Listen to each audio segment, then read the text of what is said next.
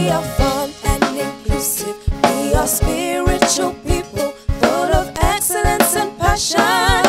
Kingsborough family.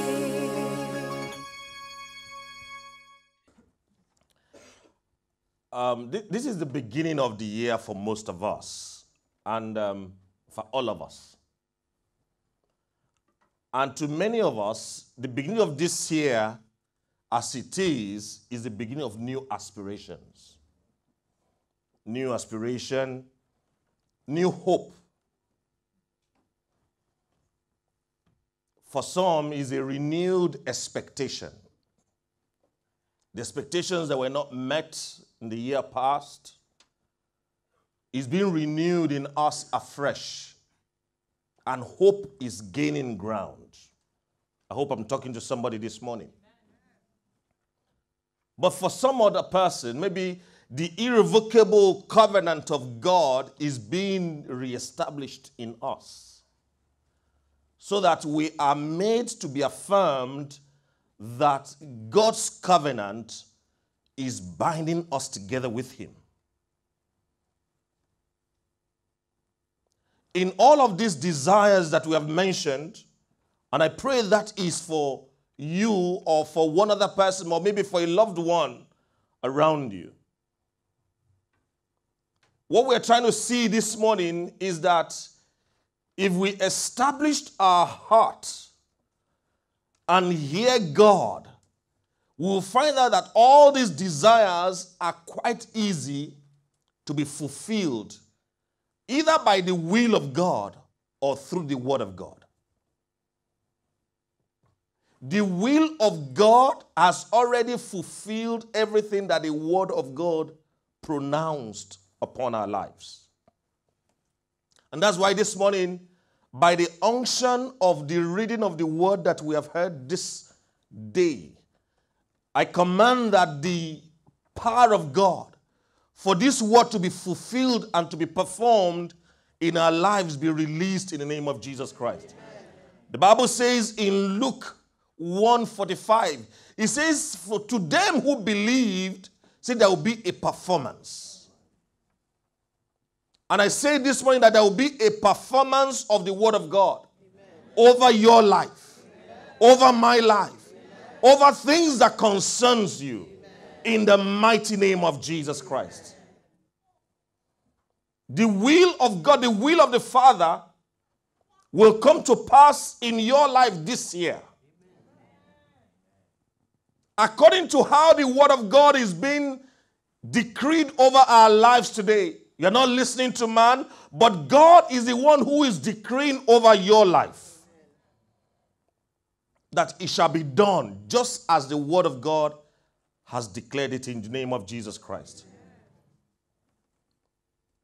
How many people have debts to be cancelled this year? Debts. Okay, you're in a good place. As I mentioned, debt cancellation, a lot of us, if you're like me, our mind easily go around checking the different people that we owe. Some of us owe the government. Some of us owe the banks. Some of us owe inland revenue. Some of us owe people. I hope it's not the person sitting beside you.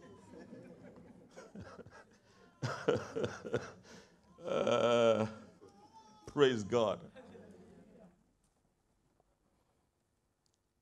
Government agencies, husbands owing their wives, wives owing their husbands, and different kind of debts like that. But it doesn't matter if you are focused first on financial debt cancellation. You are still in the right place.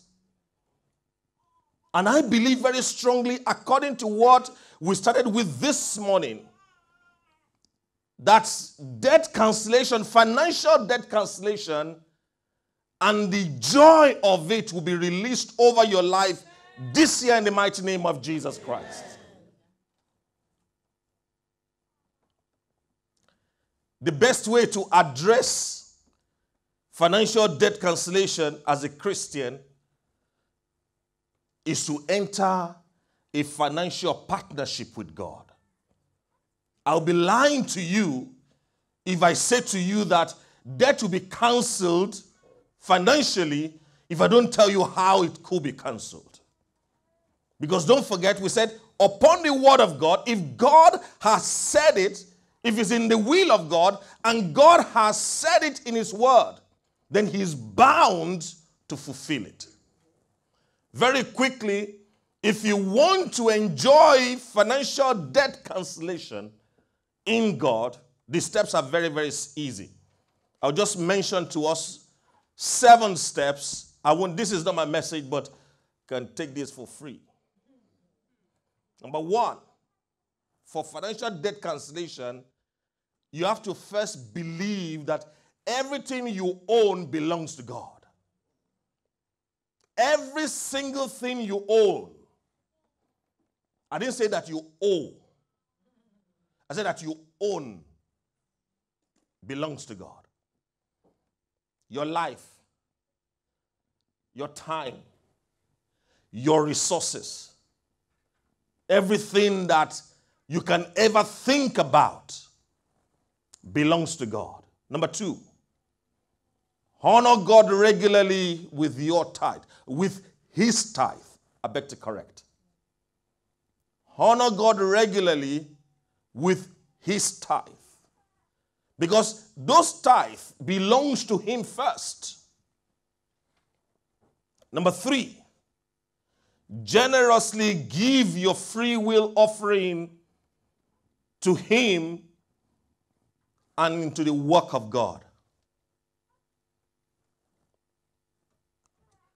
I'm sharing with us 7 ways that can bring financial partnership with God and will lead to the breakthrough of debt cancellation, financial debt cancellation. Number 4, seize opportunities to sow good seed in fertile grounds or in area of your need.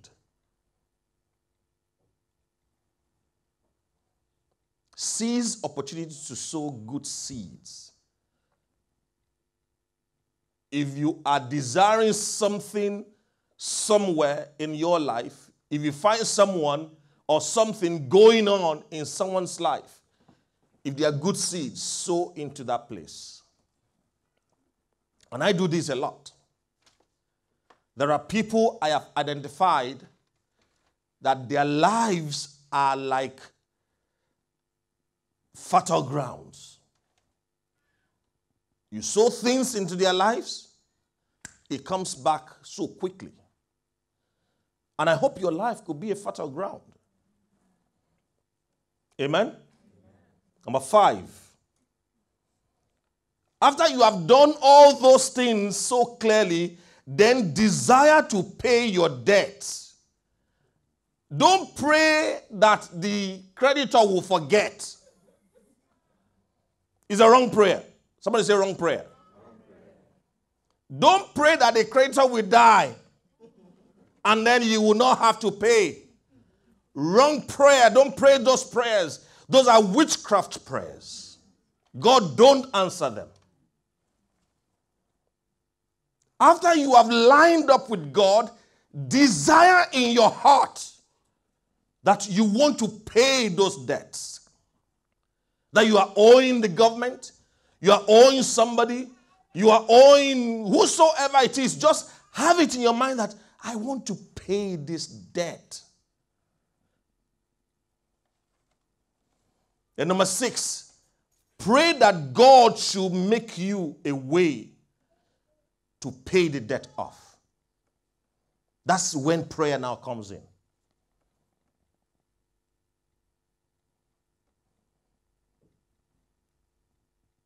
Once you fulfill these 6 steps, then continue steadfastly in this direction, then see God work for you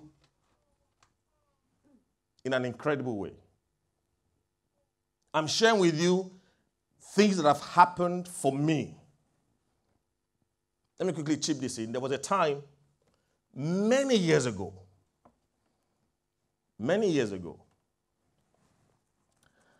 I had a project that I was going to do, and then I had some money, and I needed some more money to add to it to do.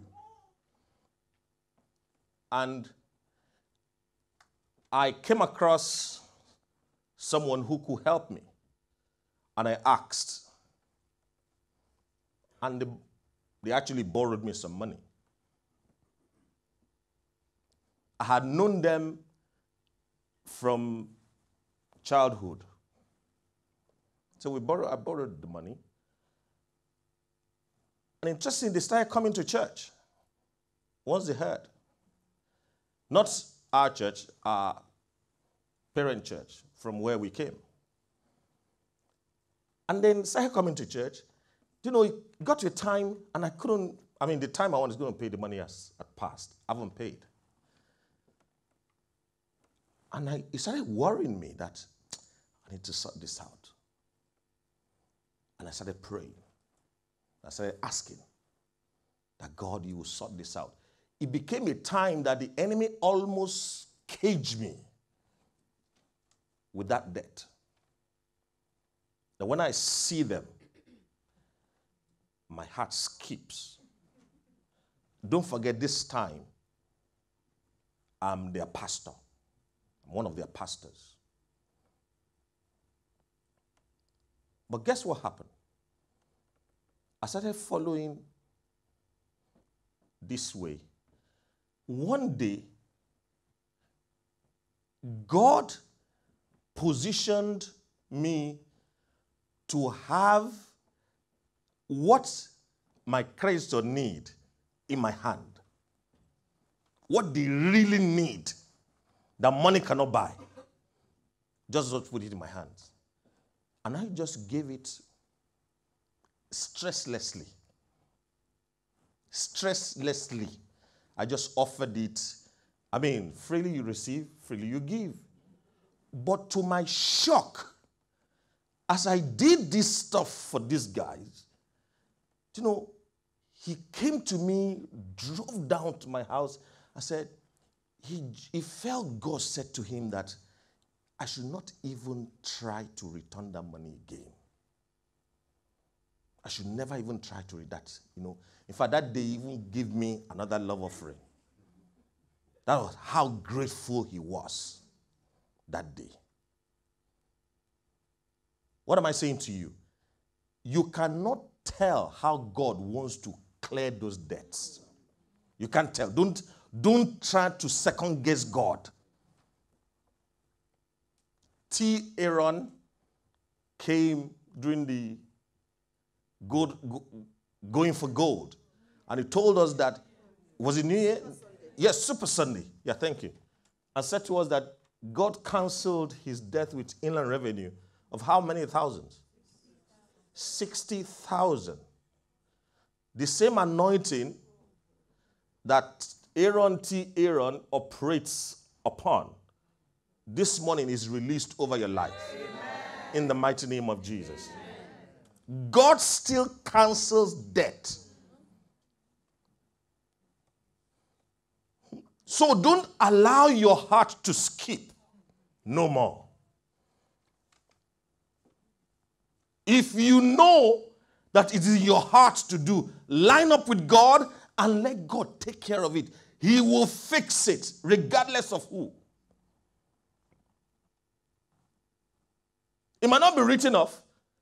There might be a way that God can even bless you so much that you pay it off without even blinking.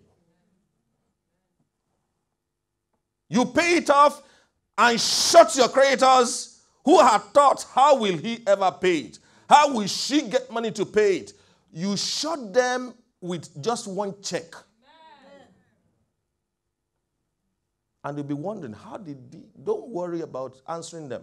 You don't need to answer them. Your check answers them. Amen? Amen. However it pleases God this year, He will bring you financial debt cancellation in the mighty name of Jesus. Having said that, beyond financial debt cancellation, there are other debts we could be owing. You might owe somebody a present. Thank God Christmas is gone. Everywhere you turn, Christmas, Christmas, and then you haven't given anything. Maybe it's not a present, maybe just a card. I mean, I know people who have never given somebody a card. Never. No thank you card, no sorry card, no best wishes card, no kind of card. Try. You know how you know whether you are doing well with those things? When your birthday comes and you don't get any card. You don't get any. You need to consider it. Because check, if you haven't given, don't expect. Don't expect. Somebody might be owing a text. Just sending somebody a text. Owe somebody a call. There's a guy in this church. I said to him that he's owing me 3 calls. He has not even fulfilled one of them. 3. In fact, I'm sure he's listening to me now. If he's not here, he's watching me. 3 calls he owes me. You might be owing a visit. You might be owing a smile. You might be owing somebody a cuddle. I know ladies would like that. How many wives look at their husbands and say, can you see now? Might be owing somebody a greeting. Might be owing somebody a prayer. Just pray for somebody. No matter what you are owing, that is not necessarily financial. Today I'm proclaiming over your life that there is redemption today. Redemption that is able to take us beyond all those burdens that debts could bring over our shoulders. And like we read in that Romans 8 from verse 12. Romans 8 from verse 12.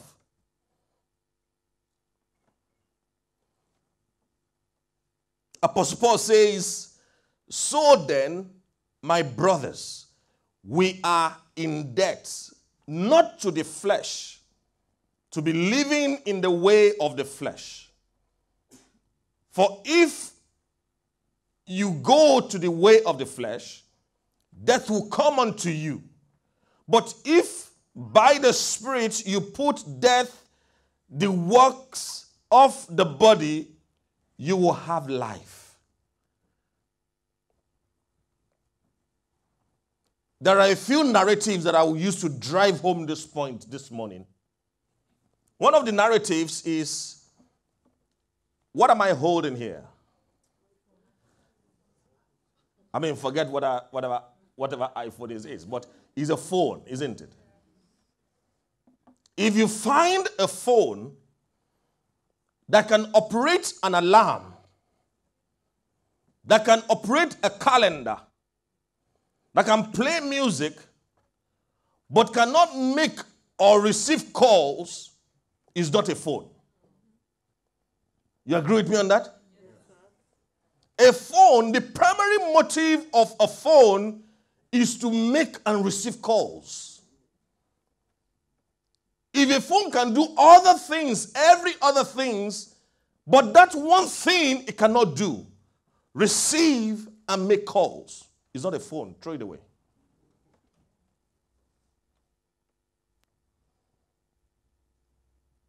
If you ask somebody in some part of the world that has a friendly dog, you know those friendly dogs, just friendly to everybody. And then the day armed robbers come, and the dog is still friendly to the armed robbers, didn't chase them away. That is not a dog. Oh. In the part of the world where I came from, those that eat them, that dog will end up in the pot. That is not a dog. It's meat. For those that like it.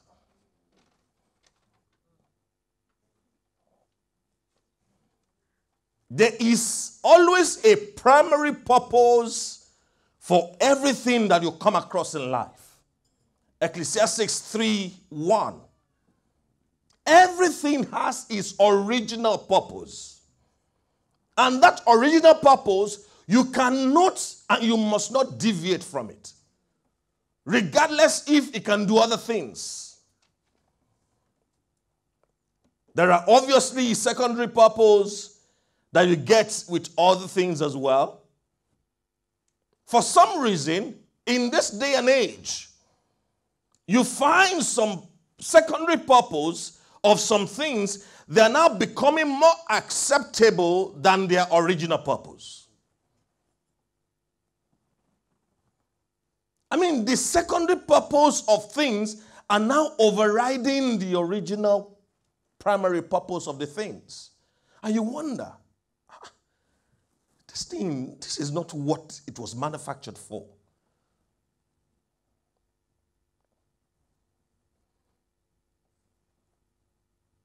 It's like saying you go to a house and you see a very nice mug that you bought in Debenhams. You saved to buy it. Lovely mug to drink your cuppa every morning. Then you go to somebody else's house. The same cuppa, the same color. You saw them using it for what? As a flower vase. I mean, wouldn't you get upset? What?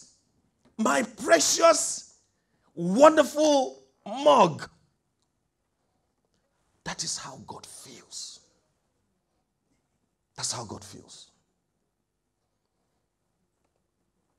The primary essence of man's creation was to live and govern the earth in the true image of God, as sons and daughters of God, led by his Spirit, not by flesh. That is the original purpose. If you read it in Genesis 1 from 26 to 31, we don't have time to read, but you can go and read the catalog of what God expects man to do. Why God created man the way he created man.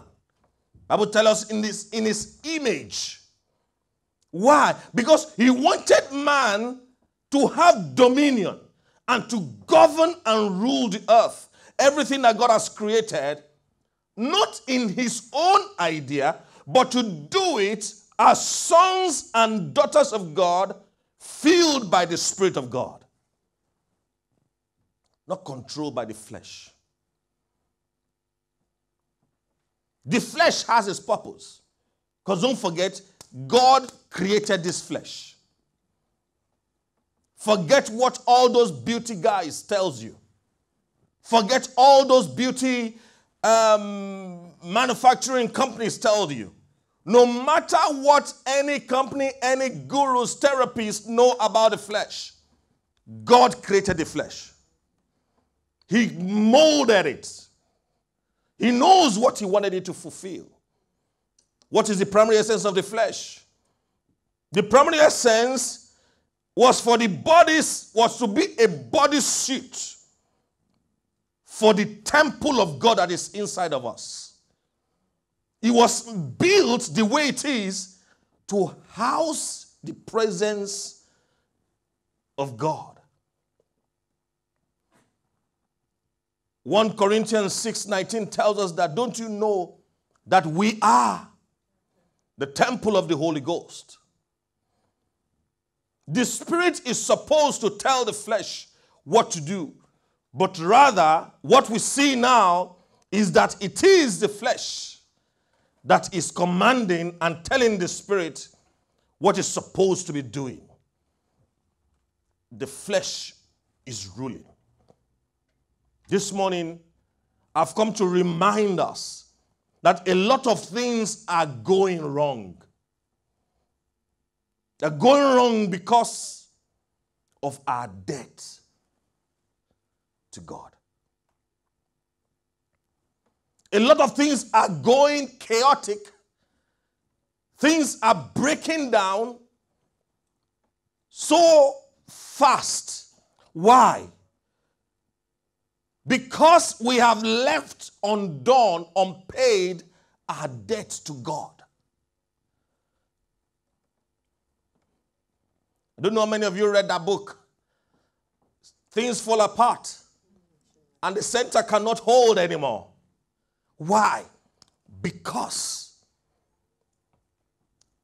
the way that we have chosen to live, death seems closer than life. Because we have chosen to go the way of the flesh. But this year, 2016, we are putting to death the works of the flesh in the name of Jesus Christ. I want you to say with me that life is coming to my life. That what God expects of us is that life from Him will come more into our lives, not death. And I'm saying this week, this month, this year, that life is returning into every area of your life in the mighty name of Jesus Christ. What life are you talking about? What life are you craving for in 2016? Is it any different from the life that you had with you last year? After all, your friend tells you that you were enjoying life. You are enjoying life even though you are not having anything to do with the life of God. There's a choice of a difference in the life that we're talking about for 2016. The difference is that last year we were guided by our emotions in the way we do stuff. We were guided by friends in the way we do things. We were guided by our need. An armed robber was caught a few days ago in some part of the world. And they said, "Why did you go and steal?" He said, "My pregnant wife had a need. And if I don't steal, she will have died. So I was pressured to go and steal."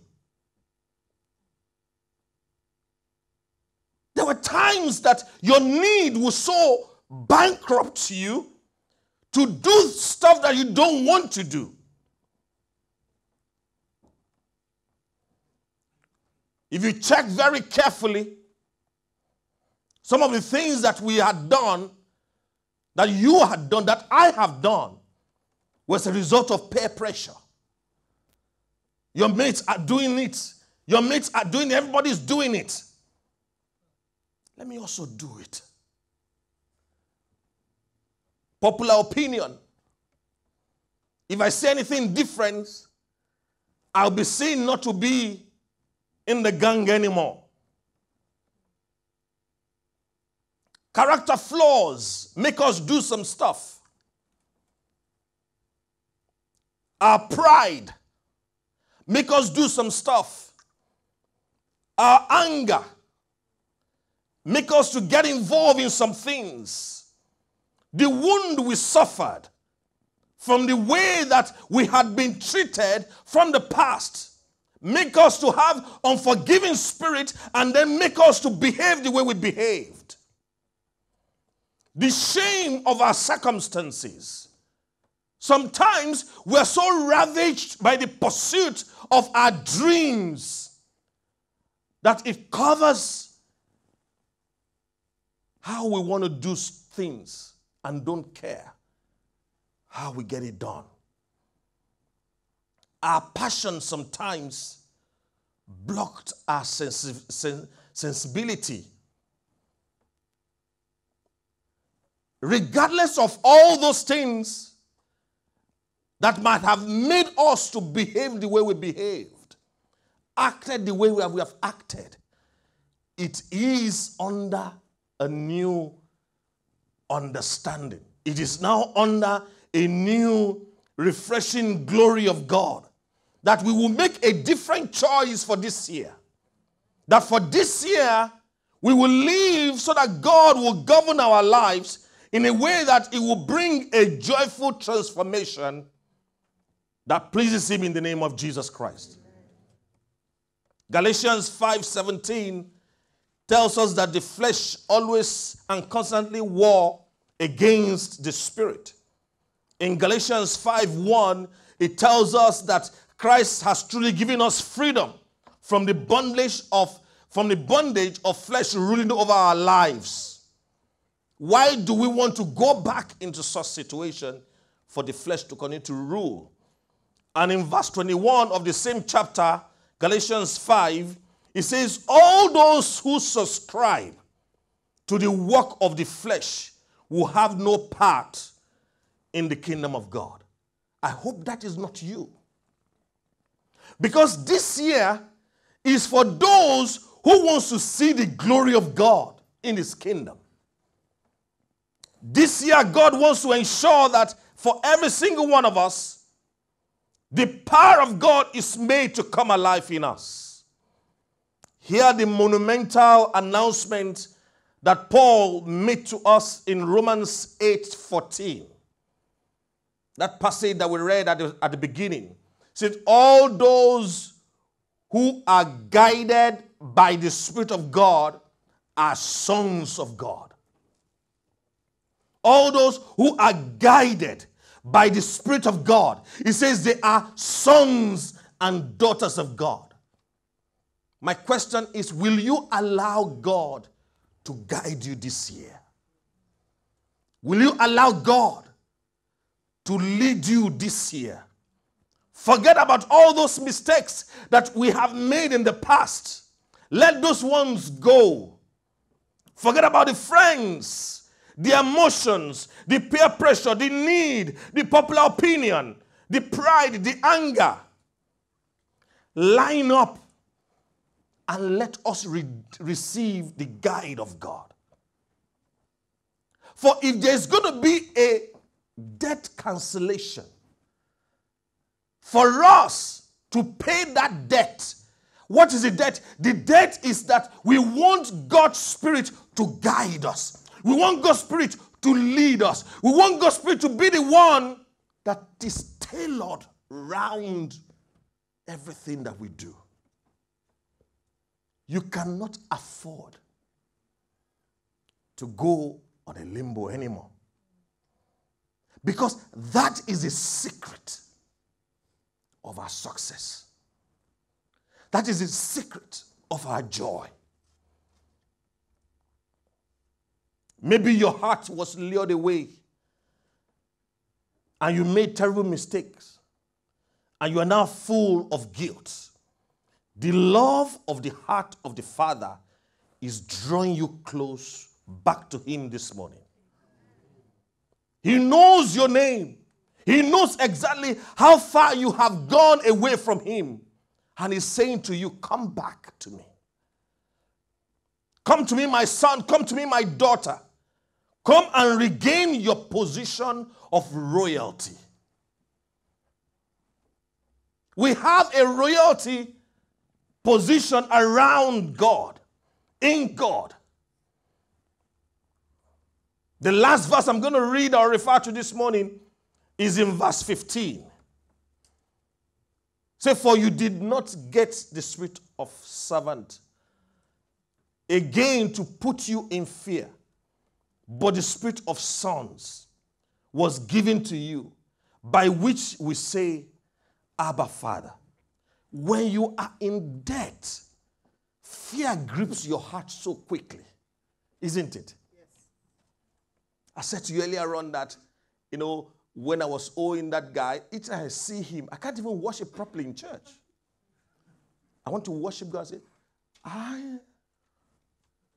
and then you saw them. And then he breaks your heart.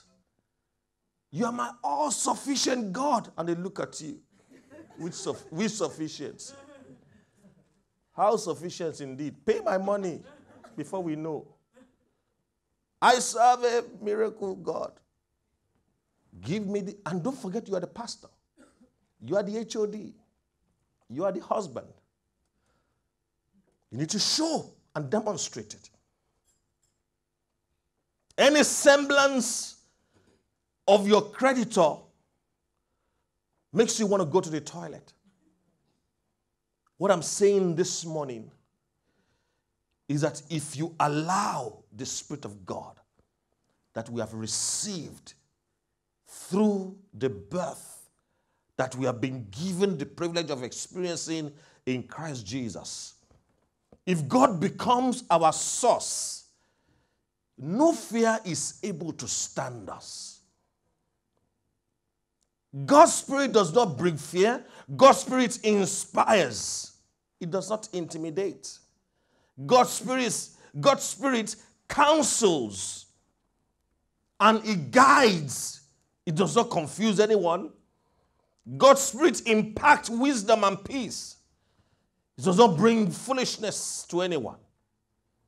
God's Spirit gives us a good sense of judgment. And all these things we need for year 2016. God doesn't judge, but God can give you a good sense of judgment to know what to do and to do right. I'm not going to be in a hurry to run away from this chapter of the scripture. I've got so much that God has shown to me that I want us to look at so in-depthly to prepare for this journey that we're sailing into. 2016 will be the best of your years. Amen. In the mighty name of Jesus.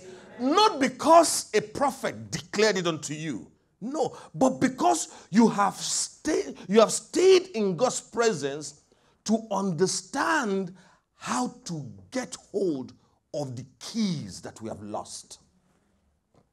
There are the keys of the kingdom that we have lost. If we can sit down with God and pursue the receiving of those keys, there's no way that God will not have mercy on us and show us the things that he had promised that he will show us. I'm asking of you and I'm begging of you to let us make up our minds that we will pay the debts that we owe God so that we can pursue him with a life full of the Spirit of God, not a life that is controlled by flesh and all the works that flesh brings. Amen? Amen. Let's bow our heads and pray. I want you to speak to God. We are at a time when we are waiting on God. We're fasting and we are asking God to make this year, the primary reason for fasting is that this year will become a year of great glory to him. A year of the revealing of the glory of God upon his church and upon each and every one of us. Whereby he said he will bring divine accomplishment, divine intervention, and divine expansion in our lives.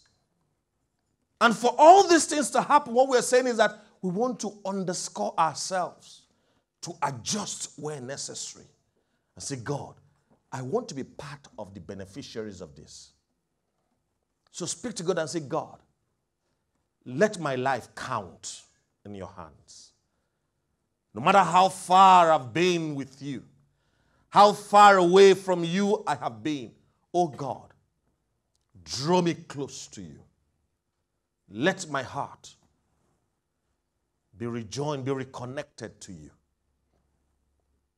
Father God, we thank you and we bless you. We give you praise. Also, make sure you add us on Facebook, follow us on Twitter, subscribe to our YouTube channel, and visit the church website.